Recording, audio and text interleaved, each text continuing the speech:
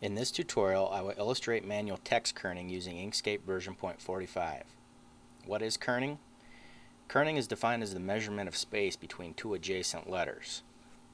So this can be applied if you're in Inkscape and you're using text in your project and you need to adjust the space either left or right, up or down of individual characters. So let me illustrate this. First, I'll type out some text, and if I double click, I can get inside of the text box.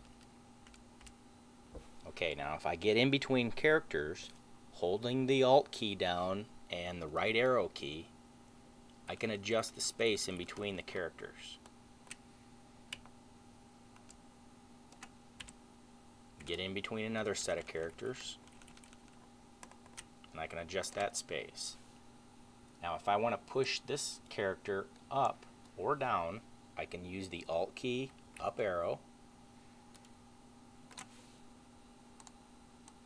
I can select this character, hit the down arrow, and if I want to rotate this character, I hold the Alt key and the bracket key down. I can then move it up, and you can see how useful text kerning could be. Let's delete this. Okay, if you're working on a project that calls for text to be put on a path, like so,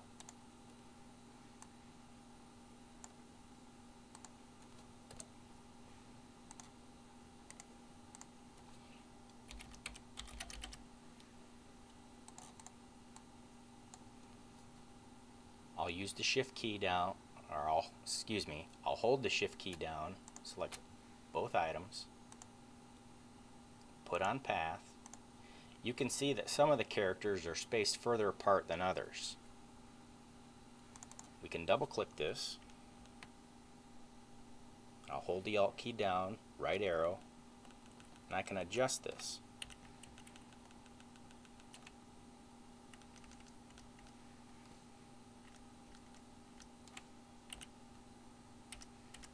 And one can see how handy this tool is.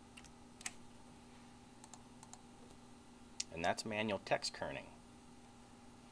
Now if I want to remove the kerning, I can go up to the text pull down, remove manual kerns, and it's back to the original state. And that's text kerning. Thank you for watching. I'm Heathen X.